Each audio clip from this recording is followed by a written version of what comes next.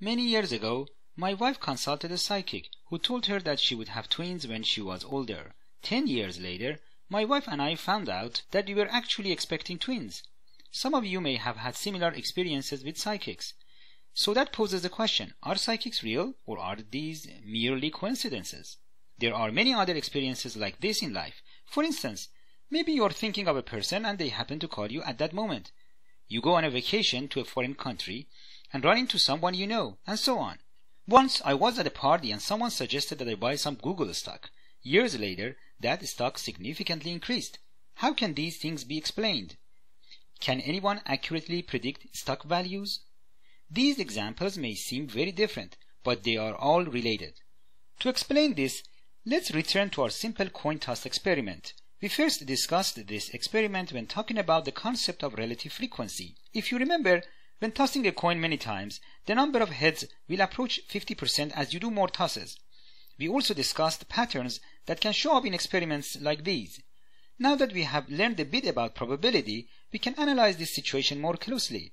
Remember that coin tosses are independent, so it does not matter what the previous result was. If I ask you what the probability of observing 1 heads and then 1 tails is, you would say that, since they are independent, you multiply the probability of heads by the probability of tails, which is 0.5 times 0.5 or 0.25.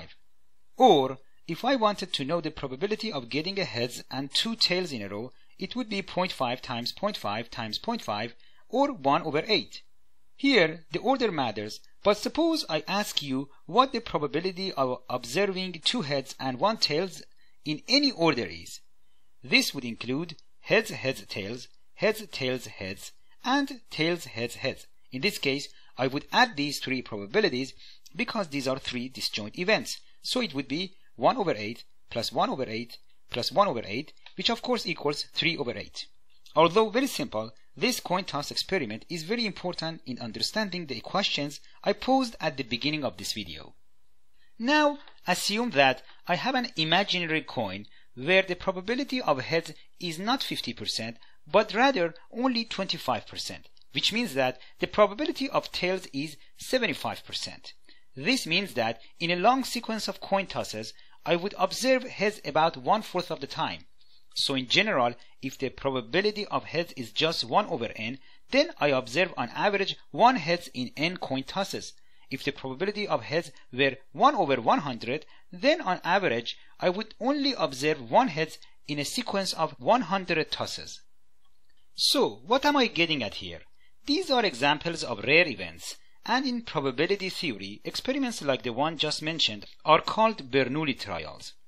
Basically, Bernoulli Trials are independent repetitions of experiments that have 2 possible outcomes, success and failure, or in this case, heads and tails.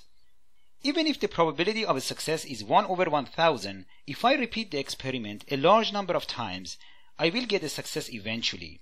This means that rare events happen given enough opportunity. If you repeat an experiment enough times, then you will eventually achieve the outcome you were hoping for. Now, we can go back and apply this reasoning to the real-life scenarios I discussed at the very beginning of this video. In many of these situations, we are amazed at what we call coincidences, but we fail to realize how many opportunities there were for that event to occur. Think of all the times that event did not happen. You were thinking of someone and they didn't call, for example. We normally forget about those situations and only remember the time the coincidence happens. Think of all the places you go and all the people you know. Anytime you go somewhere, there is a chance that you run into someone you know. There is a lot of opportunities for that event to happen. We mostly forget the times that we didn't run into someone, but tend to remember the times that we did. According to our discussion about Bernoulli Trials, it is bound to happen eventually. In general, if you really want something to happen, you can either increase the number of trials or increase the probability of success. That way, if you repeat the experiment independently enough times, you will eventually get the outcome you desire. In the next videos, we'll discuss this issue further and specifically discuss the psychic example as well as stock predictions. We will discuss how to relate all of this information to more practical, real-life scenarios later on. Thank you for watching.